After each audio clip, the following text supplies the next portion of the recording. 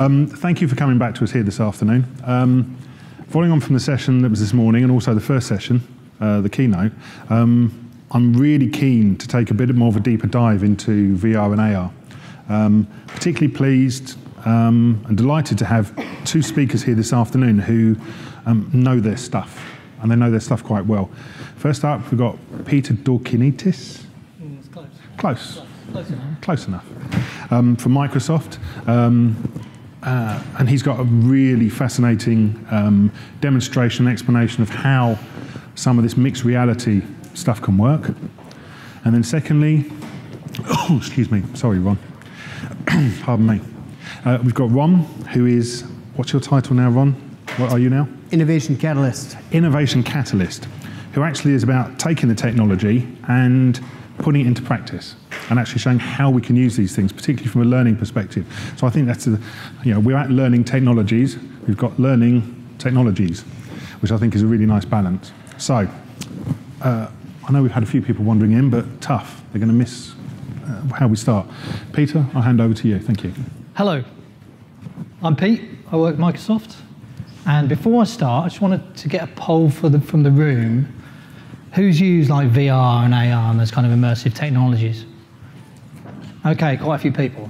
Okay, it's interesting. So I'm going to tell you a bit about how we think about those technologies at Microsoft. And I should point out I'm not a HoloLens team member. I don't work on the engineering team. I'm a technical evangelist working in the UK. But I've been into this kind of tech for years. And I come from a software development background. So usually I speak to developers. So if I get a little bit technical, it's all right. There's not too much stuff in there. So looking back through the history of computing and how we interact with our computers.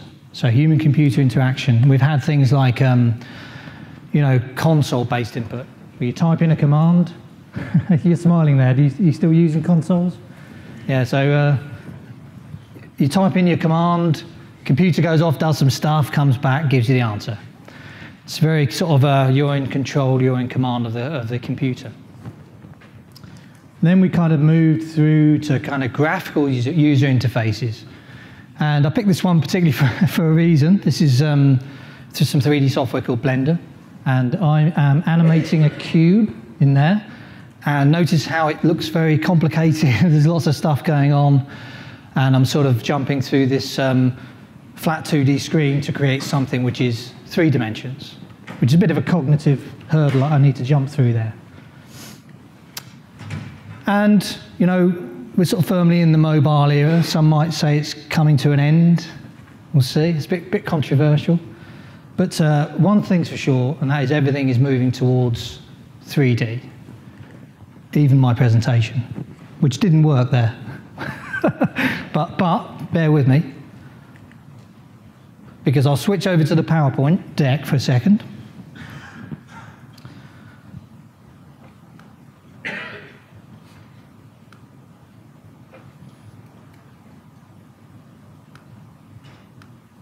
That's Ron's deck. 1 second. So the point really here is that this is, inside PowerPoint, a 3D model, which for some reason now I put it on the display doesn't work. Trust me, it's a 3D model. I can go in there, I can manipulate it, I can animate it. So the point is we're moving to this sort of spatial 3D computing paradigm. Second, back to presenter mode.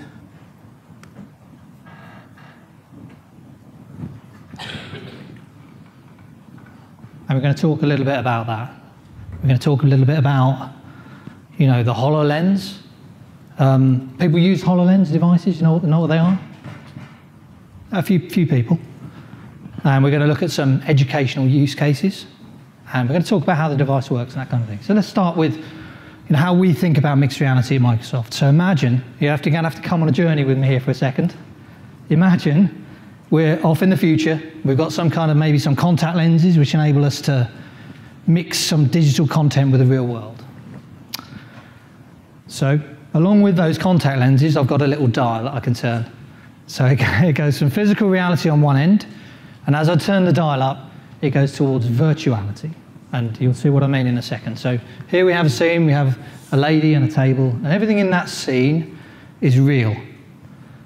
So now if I turn the dial up one notch, I can start to do things like introduce digital content into that space. So I can put a dog there, hologram of a dog. There's a mail app there, and a few other things dotted around. I can start to mix these things in with the real world. I take up another notch, I can do some more interesting stuff, like I can have people from a remote location come into my space, and there you see the lady's now replaced with an avatar, because she's not actually there. Now I'm going to take the dial all the way up to full virtuality, and everything, I'm going to replace the whole environment, and everything you see now only exists in the memory of a computer. And, in that scenario, we can do anything. We can go to Mars, we can go under the sea, we can be in a trench in World War I. You're only limited really by the imagination of the app designers. Interestingly, we can dial back a notch, and we can do things like bring the real walls in the space we're in, so we don't walk into them. And I think as we move forward, we're going to start to see things like having your real hands inside these experiences, so you can interact with digital content. So that's really how we think about these things. It's really a spectrum from physical reality up to virtual reality and everything in between. So taking that spectrum, one way you can think about it is that if we just nudge in a little bit from physical reality, then we've got something called augmented reality, which I'm sure you're all familiar with. It's just, you can point your mobile phone at the star constellation, it'll tell you what the stars are, what the constellation is you're looking at. But it's just really a digital overlay. There's no real interaction with the real world. And then as we move across that spectrum, you start to get interactions, so that you can have something like, you can have a digital rubber ball, and you can bounce it off the surface of a real table. And as it bounces, it makes a sound of a bounce. As it rolls off the end, it gets occluded by the table. So it looks like it's there. On the other end of the spectrum is VR. Okay, so we've got a device called the HoloLens, which spans all the way from physical reality all the way through. It doesn't quite go up, it's not a fully immersive experience.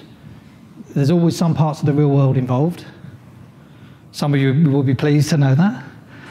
Let's talk about the device itself and how it works. So it's a fully untethered Windows 10 PC that you wear on your head.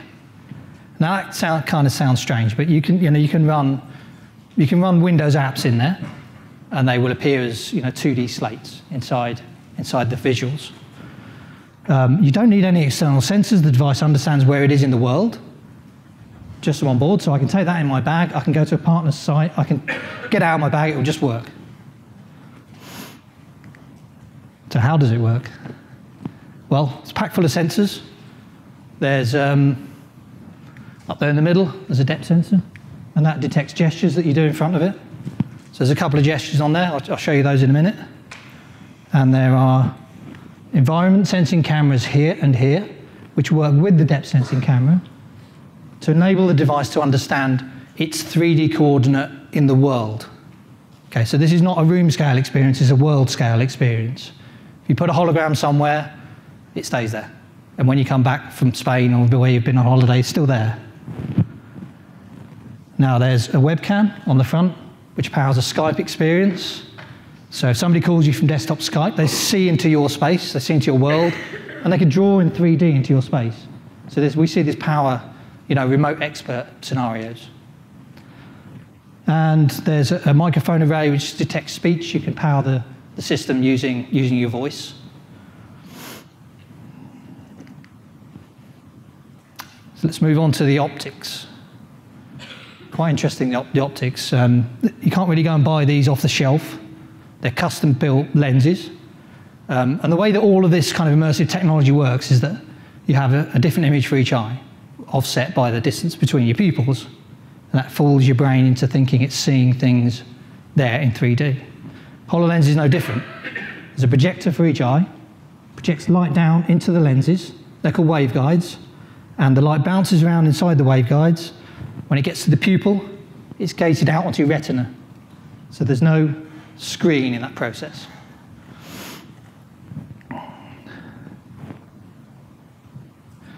You might be asking yourself, now how do you power an experience where you're mixing digital content with the real world?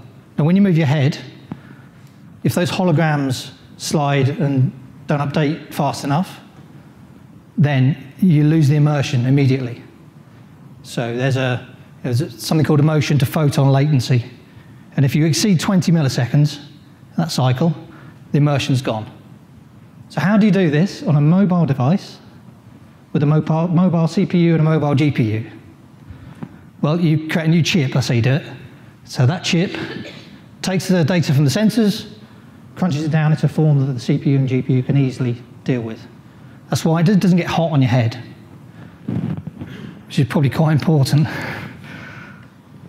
Last but not least, true mixed reality fashion, we've got some speakers on the side which provide you with spatial sound. So if I've got a lion behind me and it roars, I hear the roar from where the lion is. But that roaring sound is mixed in with the sounds that I hear every day. I'm not closing my sounds off. I can have a conversation while I'm wearing the device. You know, as the lion walks away, it gets quieter, that kind of thing. The sound starts to attenuate. So we see a lot of recurring use cases with the HoloLens at the moment. I should point out it's a commercial device. It's not being sold to consumers, and we target these specific use cases which give high return on investment. So notice education, training and development is there, and that's one of the big ones there. I won't go into too much detail here, but you can sort of imagine, going back to the slide I put up earlier with the 3D software, what this kind of technology can do for creation and design, where you can have the models in front of you on the desk and you can manipulate them. Okay, so I'm going to attempt to do a demo now. Had a few teething problems because it worked fine, and then you all came in with your mobile phones and ruined it. But we're going to try. So what I'm going to do is I've got an app on my PC, which is connected to my phone hotspot, and that's connected also to this HoloLens device. So the app will show you what I'm seeing when I'm wearing the device. I should point out, it is a kind of degraded experience from that you will get when you're wearing the device itself. Just bear with me 1 second.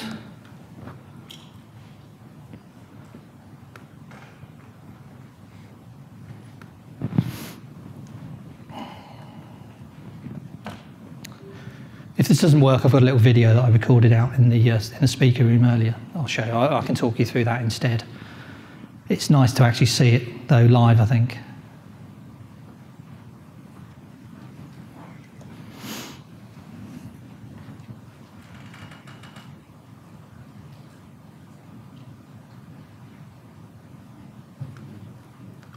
One more time, then I'll give up.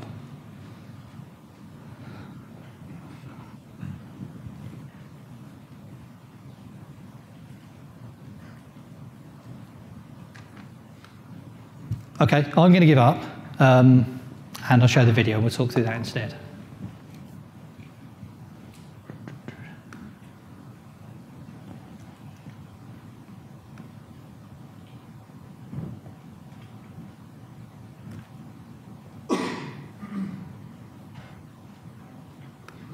If I can get back to the presentation.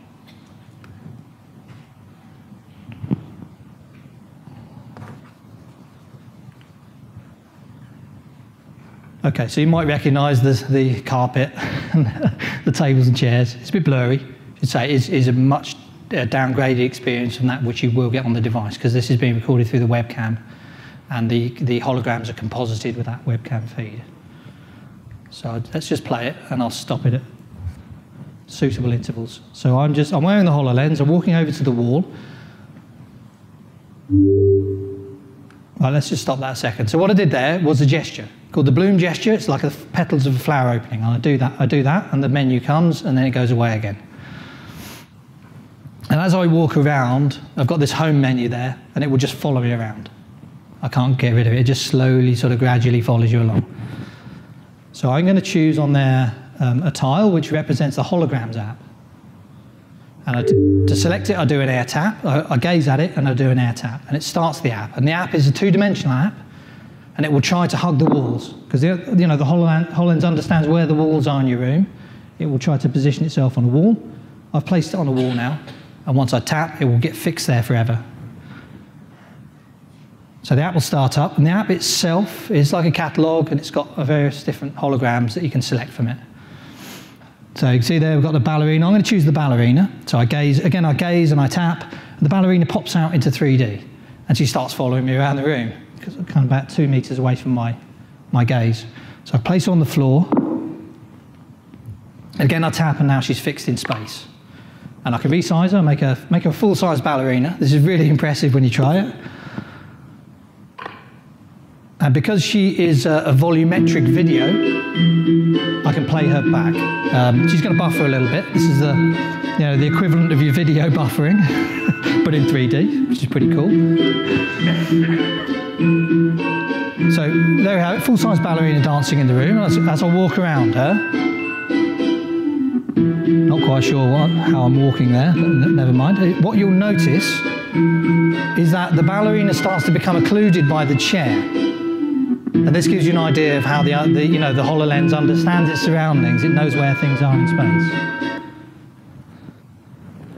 Much better when you do that live. And I'd put an astronaut up there to show you, but never mind. So back to the mixed reality spectrum. So that covers that side of things. That's the HoloLens. On the other side, Microsoft have opened up the Windows platform to OEMs. And the OEMs have gone off and they've built a whole load of immersive headsets. So you can see them there. There's one built by Acer, there's HP, there's Dell, there's a few others. But they're quite interesting because they've got technology on them taken from the HoloLens. That is tracking technology.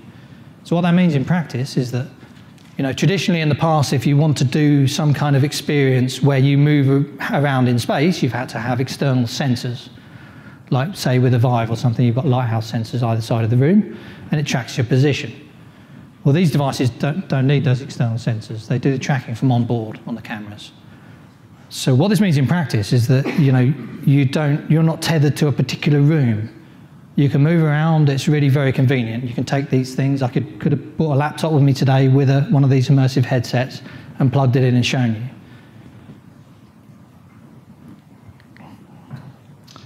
Along with those come some hand controllers. They're like your tools. If you want to create something in VR, you can use these kind of hand controllers to do it, some painting or making 3D objects. And again, it's an LED constellation pattern around the top ring. It's being tracked optically by cameras on the headsets. So it's quite a lot different to some of the headsets we've seen in the past. You can also use an Xbox controller. And, I've put this slide here. I'm not going to talk much about it, but really the key takeaway, for me anyway at least, is that nobody else has a platform which spans this whole spectrum. So it's kind of like a key USP for Microsoft's mixed reality platform, I suppose. It's great for building apps because you build for one and it works on the other. Obviously, the experience is going to be quite a lot different when you can see the real world and when you can't, but you get the idea. So I've got the same demo. This time I videoed it in advance anyway because I didn't want to bring the laptop with me. I couldn't fit it in the bag, so I put on my immersive, I plug it into my PC, I put on my immersive headset, and I'm in the Clifftop house, which is like your desktop, but it's in 3D. So you can pin up apps around there and all sorts of things. And here I'm just running through the sort of training app that is on that device. So I can teleport around the space, I can walk around and move my head and that kind of thing. I can use the same app that I just showed you on the HoloLens, the holograms app. I can get a hologram out, I can position it, I can scale it, and I can do stuff there with it. There's the astronaut. Hello. See if we wave back to it. PCs. Now the spec of the PCs, it's an interesting thing because traditionally, you need a huge gaming PC to run your virtual reality experiences. It's quite expensive, but the specs of those things are coming down pretty fast, I'll say. So with the Windows stuff, you can, there are two modes it has. So you can run at 90 hertz with a discrete GPU, or you can use sort of onboard graphics in something like, Surface Book, and run things like 360 videos. It sort of supports them across the board. It will drop down to 60 frames a second for the video. There's a whole load of stuff on there. You can go to the website if you're interested. Now, interestingly, those example of the headset there, and that says £379 including controllers, which seems to me quite low already, but you can get really good deals on Amazon at the moment, I notice.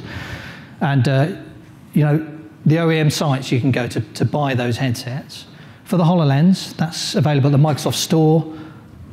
There's pricing on there. It's not consumer pricing, but it comes in 2 SKUs. There's a developer SKU and a commercial SKU. The idea is that you buy a couple of developer SKUs, the developers build a proof of concept, and then if they want to roll it out into the company or to their organization, then they buy some commercial devices. They sort of support, BitLocker and all these things that you need inside an organization to roll stuff out. Now, good timing, because there's a promotion on at the moment, so if you do want to buy a HoloLens, you can get 10% off for educational organisations. All of the details are on that link to find out what qualifies as an educational organisation, that kind of thing. But building apps, it's often what I talk about a lot. I just want to, I'm not sure how much interest there is in building apps here, but I'm just going to say what options are available. So you can build this stuff yourself. If you're a developer, you can go, there's a whole load of tutorials, academy videos, there's everything you need online to help you get started with that. We've got a partner program. It's a worldwide partner program where we say these people can build these kinds of apps. So we kind of endorse them. Build with Microsoft. In some cases, you can build with Microsoft, and sometimes there's investment to be made there, and sometimes there isn't. If you're interested in that, come speak to me afterwards, and we can talk about that. We see more and more often now the HoloLens has been around for a while. We're starting to see, off-the-shelf experiences, particularly in education. We'll talk about some of those in a second. I'm going to talk about them now. Education use case studies. So the first one I want to talk about is Case Western Reserve University. So sometime fairly recently, they built a new state-of-the-art premises in Cleveland, Ohio. And they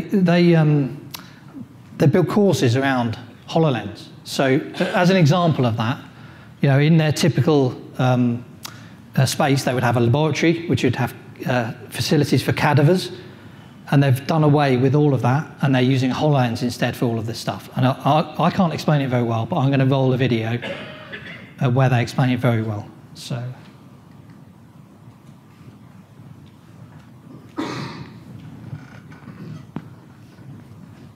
We've been teaching human anatomy the same way for 100 years. Students get a cadaver, then they look at medical illustrations, and it's completely two-dimensional, and the human body isn't. Microsoft HoloLens is a holographic computer that you wear. It enables you to bring your digital world into your real world. At Case Western Reserve University, we are focused on solving problems and creating new knowledge. My job is to teach, and I really think this could impact almost everything that we teach people.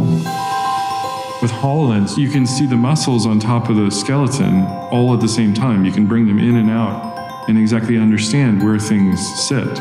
You can take any anatomical part and show any of it. You can move it around, you can make it kind of translucent so you can see through the outside, and that really helped me understand how cardiac anatomy worked. I actually had a moment where I found the aortic valve, and it was the first time that I'd actually seen the aortic valve in relation to all the other anatomical structures. It was a way of seeing it that you couldn't do with an actual heart.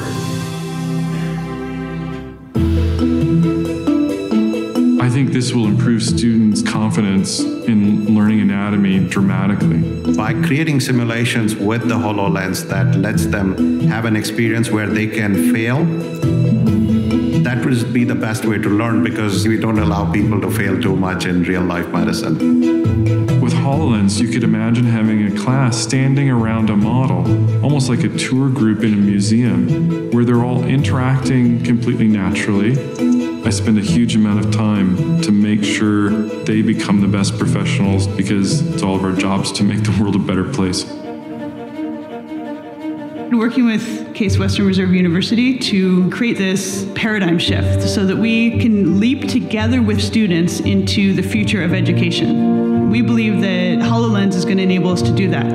We talked about being able to use it to teach art history. We have an anthropology department too that I think will enjoy this technology. Anytime you change the way that you see things, it changes the way that you understand them. As soon as you can change somebody's understanding, then they can change the way they see the world.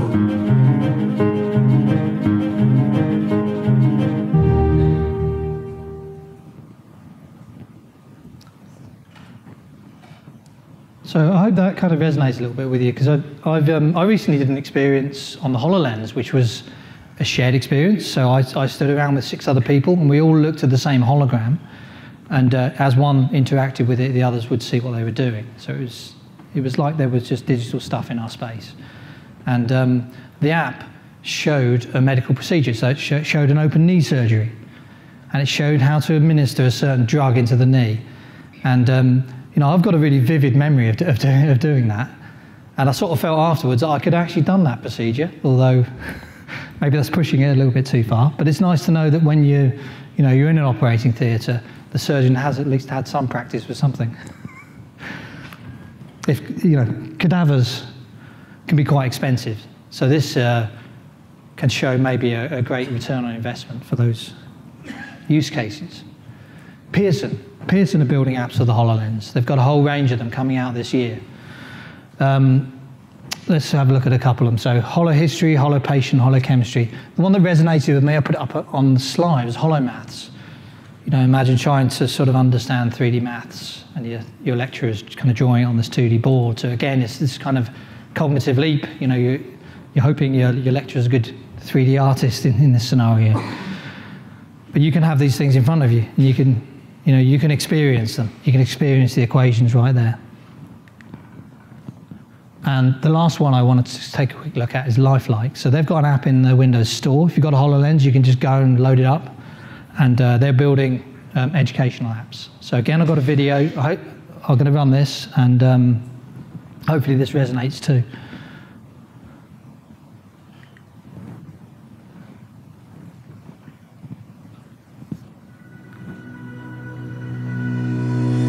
Being able to bring in something like HoloLens with mixed reality, or something that Lifelike has done with 3D objects, helps us educate kids in a different way. So in Lifelike, I make sure that we really create tools for learning and teaching. We've been creating interactive 3D models for years now. Lifelike gives teachers and educators, students, the ability to look at objects in multiple different dimensions. So instead of looking at a flat image in a textbook or on a picture, you can see it and rotate it. You can look at how it compares in scale and size. Our mixed reality experience is something that brings learning even farther. It was really cool. Like, I was able to actually look around and not just look at a flat picture. You could like walk around and it was actually there. It felt like it was actually there. The visual aspect, the interaction with the lifelike models was also something that made explaining difficult topics much easier for students. Even with the textbook, we couldn't take them to the inside of a cell. We couldn't have them look at the circulatory system in the same way. I was looking at a blood vessel and blood components. With the 3D, you could walk around and then you could see like the back, the top, and you could look at it from different perspectives. So you can understand what you're looking at better. So we really wanted to make sure that the app, that this learning experience goes way beyond just a cool effect, but that it really brings the real value in the classroom.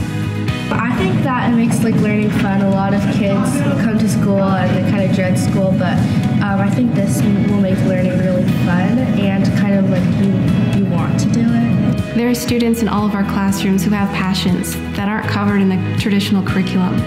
But things like HoloLens can start getting kids excited about looking at the intersections of art and technology, of coding, and how those are used in industries.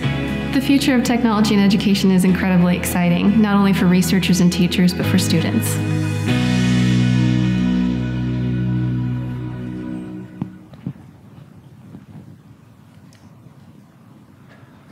So that's it for me. If you want any more information, you can go to hololens.com.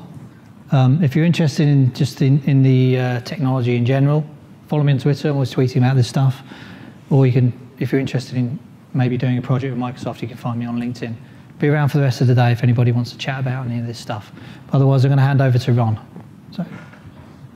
Thank you, Pete. Thank you. We're going to do questions at the end. We'll do questions at the end, but okay. if you can just put the thing over. I've got one question though actually for you, Pete. Yep. So in terms of limiting, you said you couldn't bring the bigger technology with you because it didn't fit in the bag. Does that limit how we could use this in the future then? Because if you can't bring it here. Well, obviously in the future these things will start to miniaturize. I could have brought it here. Right. It's the point. I think I was trying to make that point and then I destroyed my own point, which is a bit stupid. But I've got a lot of stuff in that bag. Oh, right. That's the point. Okay. But what I'm talking about is a gaming laptop. So it's quite a lot thicker than my Surface Book. But I just need that and I need the headset and the controllers. Right. So it's very portable in actual fact. Cool. Okay. Thank you. So we've seen what the technology can do. I've got some more questions that I will ask you. Think of the questions that you might have as well.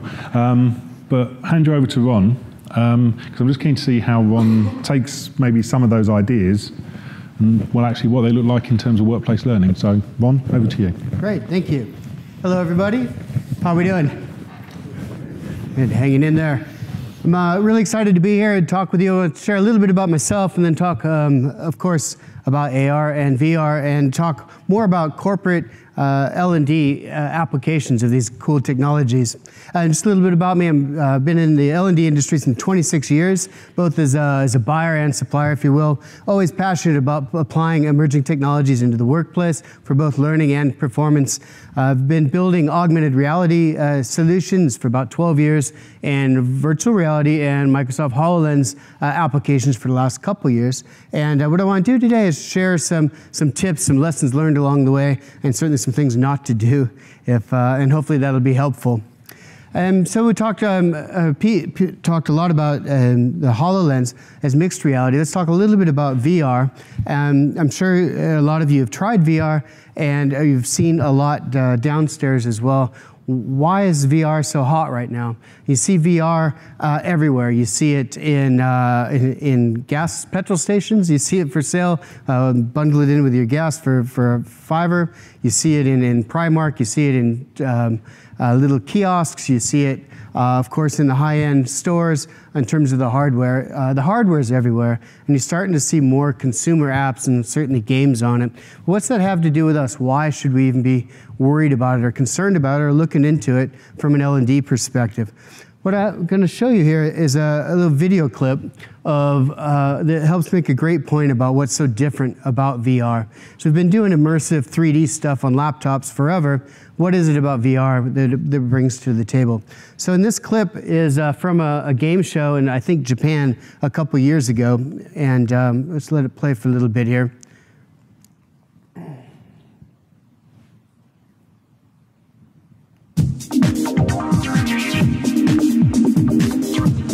These are people at a trade show, at a gamer show, trying this VR for the first time. They set up a plank along the ground, and you go up 30 stories.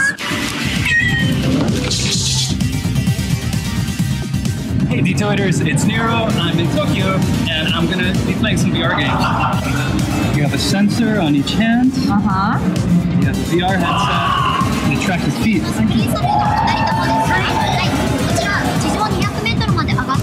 Gonna save the cat. なんで安心するからかな。エレベーター目の前にあるんで、それを持って走るんですよ。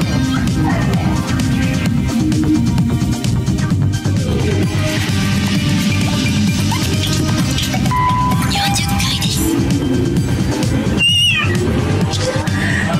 そう危ないよ。I think it's mean they moved the cat out. But he did it. Look how slow he's moving.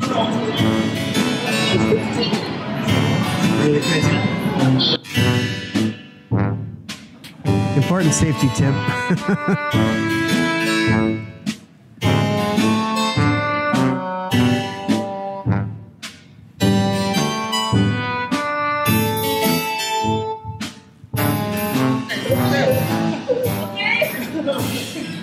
Cool. Good job. How was it? Oh my god, that was really scary.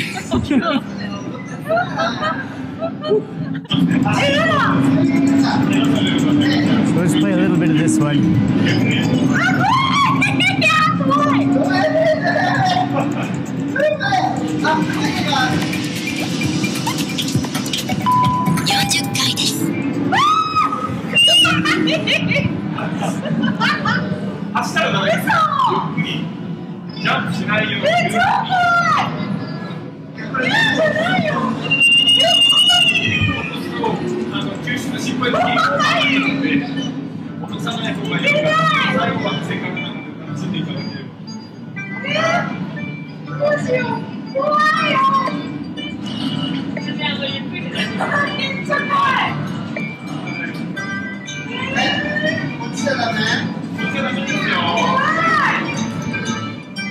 Okay.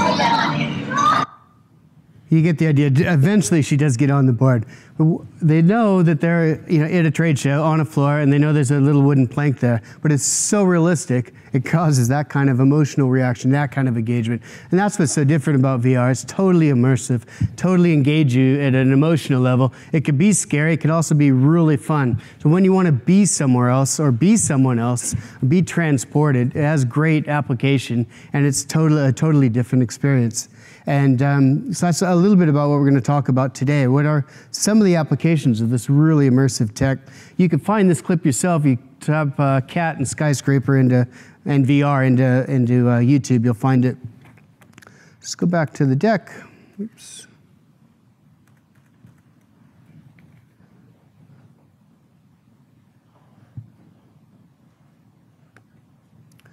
There we go. So that was a couple years ago. Now a game's been out for a bit on the Vive and I think other platforms called Richie's Plank, and it's essentially the same thing. And my former studio I was working with, and we had this set up in addition to our own demos, let people have a go on this. And it's essentially the same thing. One of the gals tried it on after seeing her coworkers try it and kind of struggle a bit. She goes, I can do it. She put on the headset. Remember, this is tethered, it's wired just like theirs were. And she just started running right into a wall. She knows she's in our studio and yet puts it on, and that's how transported she was. Anyway, it turns out she was okay, which is good. So there's a lot of hype in VR and AR, and in fact now they're always talked about together, and they're quite different technologies. We'll go into a bit of that. So when Gartner is saying that it's going to be the biggest thing since sliced cheese in the next couple years, we're at the pinnacle of hype. And here, this is a brand new article that they've come out with that, if you can read that there, 20% of enterprises are going to be doing something in AR, MR, or VR in just the next year. So that's huge. And a lot of you have already tried it. A lot of your organizations are already adopting or at least trialing either AR, VR, or maybe both, and maybe outside of L&D. And this next article or next publication here, HBR, this is last month's, really goes into depth about enterprise applications of AR. So I suggest that you find that it's free to download. It's co-authored by Michael Porter, you may have heard of, and the CEO of Vuforia, which is one of the leading AR platforms out there. So I would really recommend that you check that out. But if the mainstream business press is starting to cover this, also something recently out in Forbes, you know that there's something to it. And what the small text there says is why every organization needs an AR strategy. So your CIOs, this type of information, and your business leaders that they're looking at and reading, there might be business traction or should be business traction in your organizations even beyond L&D, and it might be a way for you to work with your colleagues to create both learning and performance applications with them. If you download that article, there's also a free app that goes with it, and this is a great way to experiment with AR. I was just pointing it at my laptop screen, could be the print or the laptop, and up pops this 3D little map, little animated robot, and that little slider in the upper right or upper left you can interact with. And one of the things I liked about this article, well, a lot of the examples in there are a couple years old, I think, and the main applications of AR, as they're saying, is about visualizing data, so that's easy, giving instructions, that ties into L&D, and be able to interact. So entire new interfaces to different kinds of kit are supported by AR. And what I liked about this article is that they also said, oh, and VR gives you that fourth thing, and that's simulation. And I've found that to be true as well, and a differentiator between the two. So these are some of the different things that I wanted to cover off today with you. What's the range of this hardware that we're talking about, and what are some of the different benefits of using the different types? What are some of the trade-offs between them? And how is L&D using this? And a lot of the work that I did over the last couple of years was using this in a classroom. So I want to share some lessons learned along the way, both in terms of what it is that you should design in the first place, but even more so how to actually manage this stuff. And finally, we'll touch on a few more applications than Peter shared about applications that are starting to scale across the enterprise. And I have a lot of resource suggestions for you if you want to learn more about that. How's that sound? All right, bring it on, they say. So we went in depth about mixed reality. Let's talk a little bit about virtual reality. In the upper left, you see Google Cardboard. I love this because it works across devices and it's dirt cheap. And you can get branded flat pack headsets, ship them out by the thousands. However, they're not exactly comfortable. You wouldn't want to be in one for more than 3 minutes. But if you want something really low cost and easy to use at big events or even for training and you do branding, it's a great way to get started. As well. So I'm sure you'll see some cardboard-based apps. However, if you want people to actually take them home and reuse them, you want something that's not made out of cardboard. So plastic-based sets can work. Looking at some of these other technologies, you look at the top middle one there is the Oculus Rift. As you know, it was bought by Facebook a couple years ago for a couple billion. They've got currently a tethered headset at a high price point requiring a nice big computer just like the Vive, but also coming out with a more mobile, untethered, lower cost version as well. See the Vive Pro is the second generation of that headset. Both of these have controllers to interact with. These are what I would call premium classroom or premium VR experiences. So the highest fidelity and the most interaction because you've got some great controllers with them. But there are other ways of going about it, and depending on what it is that you're trying to do. Gear VR is a low-cost solution where the headset's about $100, and then you just need a 500 to 700 pound smartphone, Galaxy, to put in them. Also has a controller and gives you decent fidelity. I've deployed dozens of these into the classrooms, not a bad solution. Something that's surprising to me for those looking at classroom-based solutions is people overlook the PlayStation. The headset itself isn't much of an add-on. The whole cost of that setup will run you less than a gaming PC and an HTC Vive, as an example. However, I don't know of anybody actually doing that. That's a hard purchase order to write. Please give me a dozen PlayStation 4s, please. Just doesn't happen in most companies, but very capable platform that could be used. And Peter talked a lot about mixed reality headsets coming out.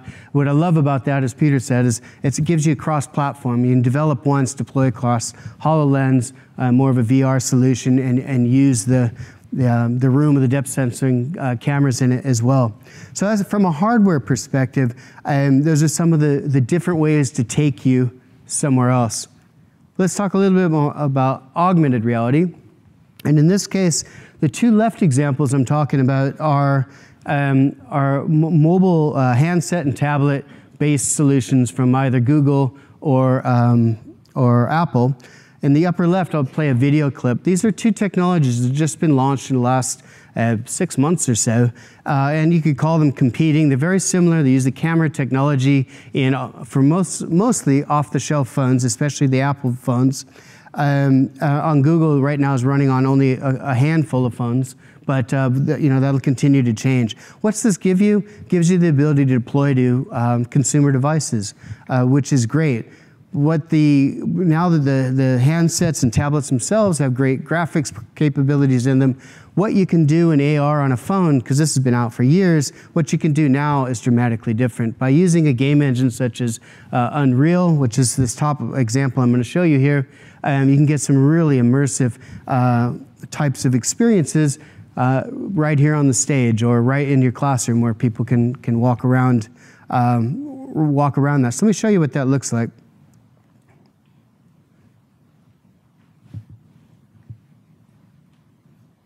So this is Apple's developer conference this year.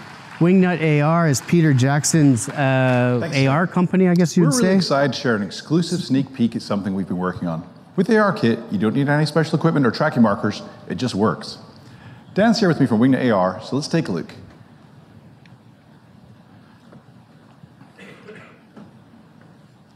Here we're using ARKit to detect the plane of the table, estimate its size, and lock our content onto the surface. And since this is augmented reality, you folks are all in the shot too.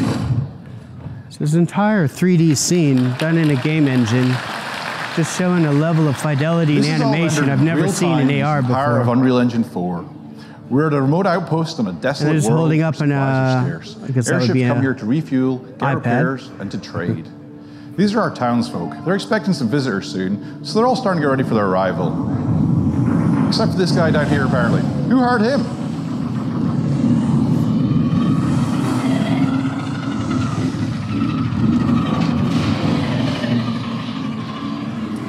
That's our airships arriving now. And what's really cool here is that with the ARKit's tracking, you can get in really close and choose how to view the action. It's like you're the director of your own experience. Oh, looks like some raiders are attacking.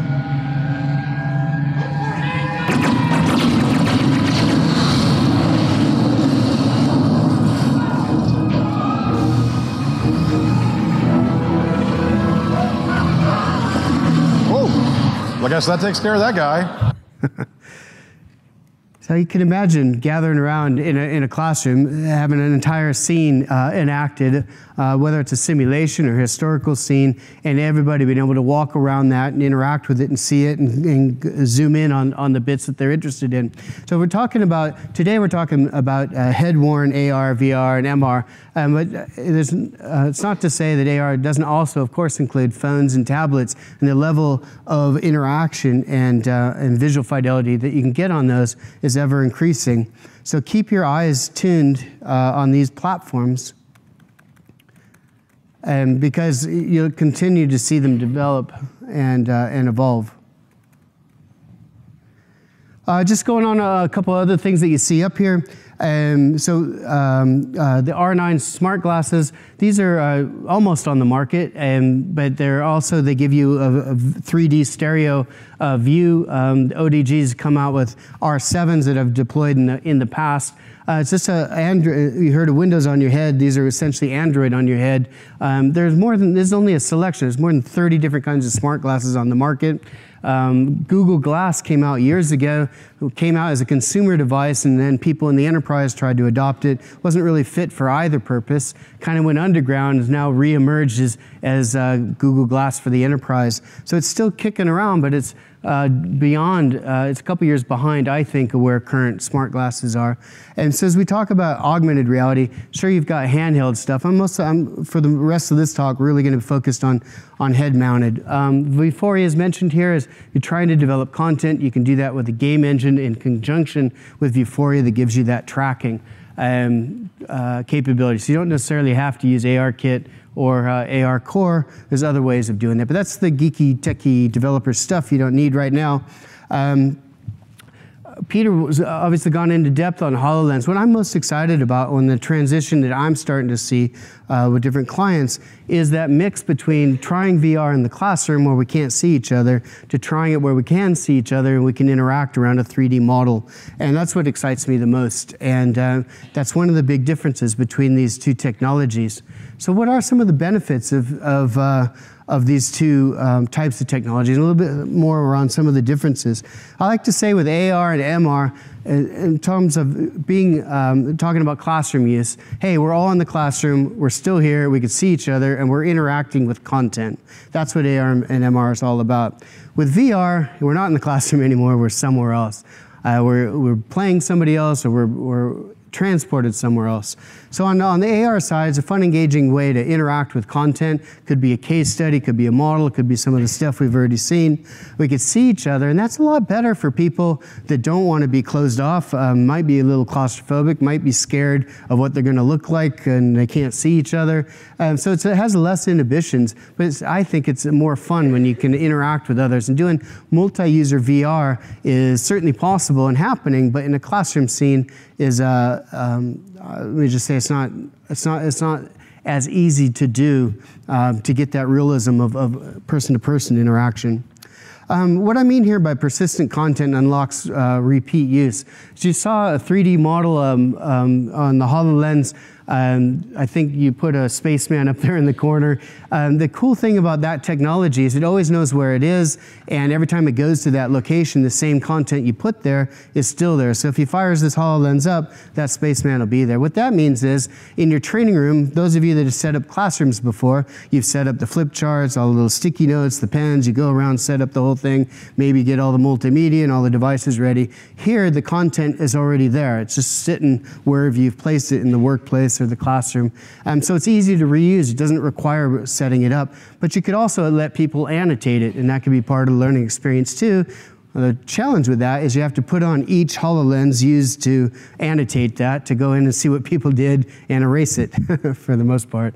And so that could be a bit tricky. But the point here is, once you deploy that 3D content, you can revisit it. So if it's a kiosk next to a piece of equipment, you can go back and interact with that, and it's always there.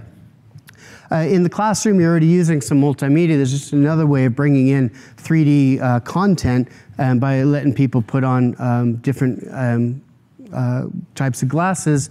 Some of that content could also be, instead of a 3D object, can be a plasma screen and LCD screens around the room that you see only when you're wearing the glasses that can be playing video content for different people. You can have different breakout groups go to these different stations to view that content. So just another way of bringing multimedia rich content and including 3D objects into the classroom. A big difference between AR and VR is the ability to take the same hardware and use it in the workplace, so not just in the classroom. There's so many different things that you can use with smart glasses or other kinds of AR devices. So that supports both training and performance support, whereas VR pretty much, while it's being used in the design process, in some organizations is more used, you're going to use it in the classroom. You don't really put on a VR headset when there's people working around you, for the most part. There's a couple things about VR. Yeah, it's also fun and engaging way to interact with content, but it's like being somewhere else. It's total immersion. Being someone else, interacting with other people, and of course, totally being transported, whether it's a skyscraper or an oil rig. And that's where you're seeing a lot of the first training applications, is in health and safety training of subjecting people to a dangerous environment. One of the L&D examples that I'll share here is a very dangerous environment, and that is Black Friday in a grocery, in a Walmart in the U.S. So that doesn't have to explode to be dangerous. And so I'll show that example. Also, you notice a lot of you now are various levels of engagement in terms of what you're looking at here. Same thing with training in a classroom, and people check in, check out. But when you're in VR, you're totally immersed. So if you're trying to get a message across, you know it's going to be received if people are putting on VR. There's no other thing you can do with your senses except pay attention. It can be very emotionally intense, but that's also a caution and concern needs to be managed. You don't really want to scare the hell out of everybody. Worked with a client who wanted to replicate a training video they had where somebody gets hit by a truck in a construction site. Well, that could be too traumatic. How traumatic should it be? So it's something to be concerned about. Also in this space, in terms of VR and mixed reality, there is more off-the-shelf content for training being developed. There's not much out there now, but there is a little bit, and so that can also be an easy way to, a lower cost way to get started. And we haven't mentioned much about 360 video. It's not really virtual reality, but that 360 video viewed in a VR headset is awesome, and it's dirt cheap to create. And if you're using it, say, for induction, or hey, this is what the place that you're going to work is going to look like, it's a great way to get more value out of the headsets. It doesn't all have to be 3D production. So just a couple L&D examples here. We're not seeing a lot of scale yet in the use of virtual reality in the classroom or mixed reality for that matter, but we're starting to see it. And here's a couple public examples. I mentioned Walmart. In the upper left, they have 200 training centers across the US. And the real, I think the real reason Black Friday was termed as coined, that you see here, there's Black Friday that starts like a month ahead. So it's used for a lot of things over here. But in the US, Black Friday means the rampage that happens when the shops open. So in a Walmart, they'd say there's 10 TVs for $10 each, and there's going to be a stampede. How do you train for that? Well, you can't train on the day, all hands to deck, but they could put people in VR for that kind of an example. And that is one of the things that they're starting to do. So if you search on this online, you'll see that they just started rolling this out, so they're excited about it, but we don't really have results yet. In the last few months in September, this was made public. In the bottom left is KLM City Hopper flight crew training in a classroom. And I'll bring out some tips. Well, I have the same picture in the next slide. Tips of using it in the classroom. But this is one of the reasons why I think mixed reality, things like the HoloLens and other AR glasses are better for the classroom use. Because here they've all got the VR headsets. And this is another one I didn't actually have on my slide, but this looks the Google Daydream that they're using. So they're all interacting and they're all immersed in there, but they can't see each other, and it's a single user experience. So it's a dozen people in a single user experience. I think that's missing a trick. The middle picture Peter already discussed is with Pearson. Pearson gave a talk at the e-learning network conference a few months ago. So I saw what they're doing with volumetric video capture, which is represented in the bottom right picture there. There's now a studio in partnership with Microsoft and Hammerhead that's available for rental, where you can create 360 video that could be used as holograms in these headsets. And Peter tells me you can rent it by the second. So I'm sure that's inexpensive.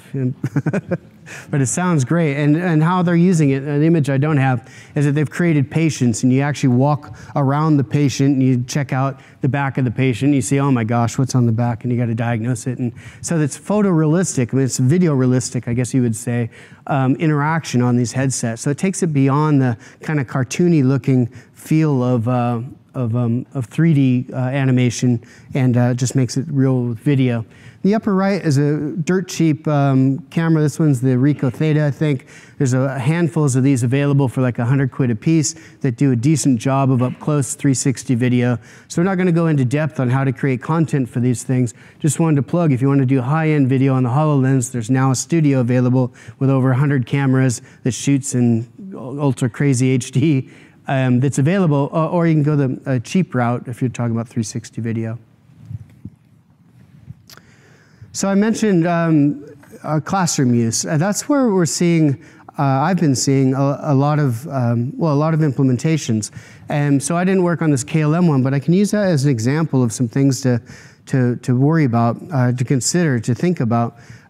First of all, why would you want to be using VR or AR? So while you design it from an instructional design standpoint, what is it that you're trying to actually do? Where is it going to help? Be really clear on that. So for VR, it's about being somewhere that you can't really do in the classroom, or experiencing something different, or giving people a safe place to practice. Those are some type of things to do. The actual instruction of building that basic awareness, that basic knowledge, you can do with classroom instruction or e-learning, however you're already doing that, but be really clear on what that AR or VR experience is for. That's from the design perspective, and you guys already know that, know how to do blended learning, whatever the technology is, but that's true here. Don't just use it for fun, make sure it has a purpose. Then, because you've done that, you can actually explain to people what the purpose is. So before you get everybody going on the headsets, because they're going to either be drooling or scared when they see them laid all over the counter, all over the desks, be clear, hey, we're going to do this, it's going to explain, put it into context, what it's for, what they're supposed to do.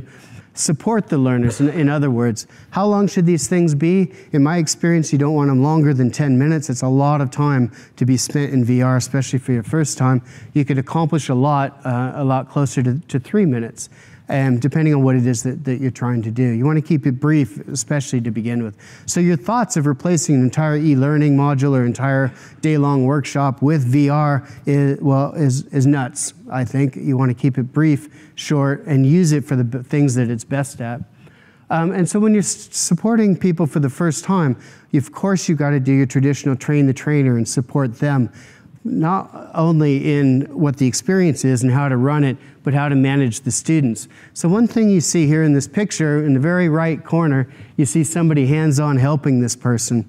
You want to have hands-on support, and if you have a dozen or even 24 headsets in the room, you need more than one person. How do you support the learners? You want to build their confidence, build their, reduce their fear of trying this stuff, tell them how it's going to be. You want to figure out how are you going to get them into the experience. And so what I mean by supporting scene coordination, or starting scene coordination in kiosk mode, if you just put on the headset and you have to walk 12 people through how to get to the application, you're doomed, because you can't see what it is all 12 of them are doing. So it's better to have some kind of the software program to actually launch directly into what it is that you want them to do. When it's more of a one-on-one or one-on-two, you can keep asking, what do you see? Some of the learning that I had in a project with London Business School is what they tried to do is turn around and make a broadcaster. So like Peter was broadcasting his HoloLens, you could do that with VR too, so that you can see what it is that they're looking at. There's other things you can do from a support perspective, and that is if you're going to network these together to see what it is that they're doing, you can monitor progress that way. You could also monitor progress by programming in an app that says what screen they're in, what their battery life is, and so forth. So I mentioned about monitoring progress. It's great if you can have at least one of the devices simulcast. It's great if you could show people on a screen what it is that they're going to view. Assessment, you can build in a quiz and reporting scores if you want, but you need to think through those ahead of time. It's a lot cheaper, easier, faster to simply do a verbal debrief like you would do usually as well. So it doesn't have to necessarily have assessment, it can be just an experience that's debriefed. With battery life, think about a dozen or more devices in a room, especially devices like this. Where are you going to charge them? How are you going to make sure that they're charged up? Where do all the wires go? Where do they go to get charged? Are they charged before you get started? Because if you haven't charged up these devices, they take more than enough, more than the hour that you have before the workshop to get them to run until lunchtime. So it's just part of the logistics that you need to plan ahead. And then having some way to monitor multiple units. Battery life can be helpful, so you've got a backup plan. Finally, around portability, some want to use the HTC Vive and move it between classrooms. The challenge with that is it has external sensors that you got to move with you and calibrate it every time, which if you don't have direct hands-on tech support is a bit tedious. So if you want those kinds of controllers and that experience, using something more like the Rift makes sense. So, or even Gear VR. So if it's portable that you need, you think through how portable some of the different systems are, but then also networking. If you are going to point to the cloud, are you going to be able to do that in your app? Are you going to be able to set up a local network if you're doing multi-user? So just kind of the basic things of deploying any kind of simulation hardware. Finally, it's my last slide before we have a little bit of time for questions. What are some of the other applications? So if you look, all the examples on the right are actually live links when you get the slides to these different organizations to learn more about enterprise applications beyond L&D.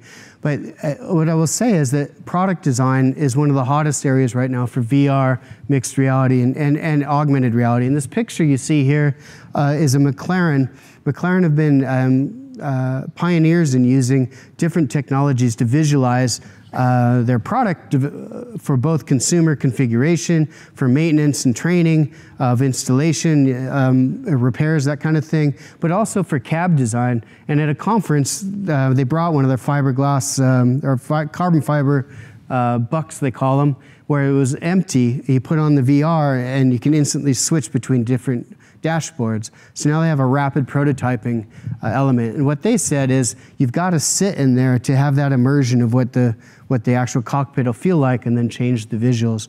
So you see a lot of work happening in product design, both for exteriors and interiors. Architecture, you see much more around design, but what's this going to look like? So augmented reality visualization of what this building's going to be like in a certain area. Construction, same thing, but also how are these things going to come together for a large-scale plant. Maintenance and repair, a lot of work I've been doing in 3D aircraft maintenance training was in both AR but also VR training. Marketing, product launches are now happening in VR, and so JLR's new iCar or iPace was launched this way to the trade press, and there's of course a lot more out there. And then consumer engagement, how are all of us being influenced by different AR apps? If you think about it, one of the things that IKEA is going to town on with the AR core, or AR kit, I get mixed up. Anyway, IKEA putting their furniture into your house and being able to see how that'll look. There's a bunch of those types of apps out there, and even more coming. So the point here is, you guys, a lot of you work in big organizations that are playing more in this space, consumer facing or in product design, that are already using these technologies. And so it makes sense to help educate the rest of the business about the technologies and use these technologies yourselves to help train your own staff and of course yourselves. So those are the few things that I wanted to talk about. These are some great resources. The VR Learns from the Macy's Center area is augmentedrealityenterprise.org, something like that. A lot of examples there. Immerse UK have a lot of events going on and a lot of both training and non-training applications. The Harvard Business Review, plug in that again, great article around AR. And Develop 3D has quite a few resources on enterprise applications. So just wanted to leave you with some resources, then open it up for some Q&A. Thank you.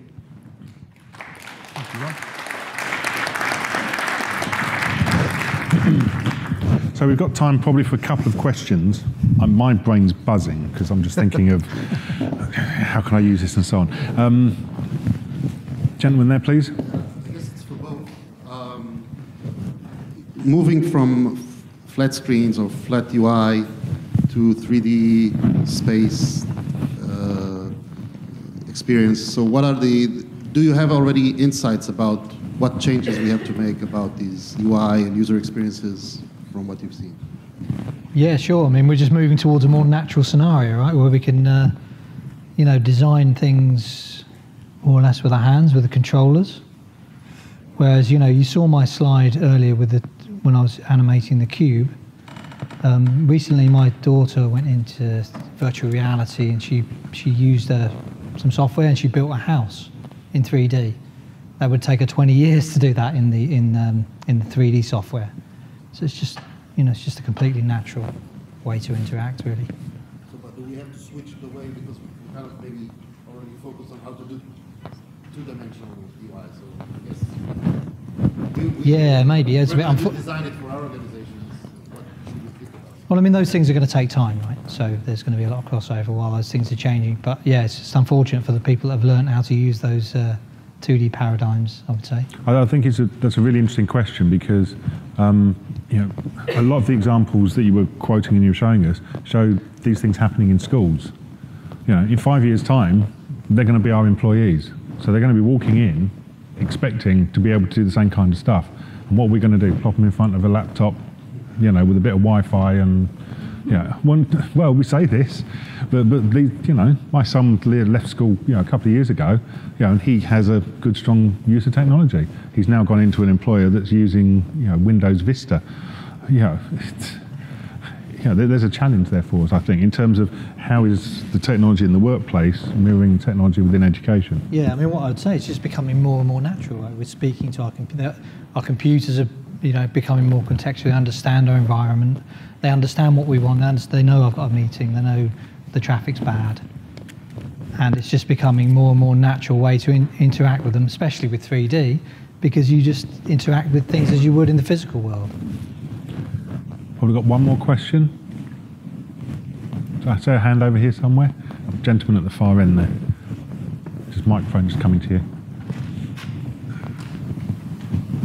Thank you. Just a quick question.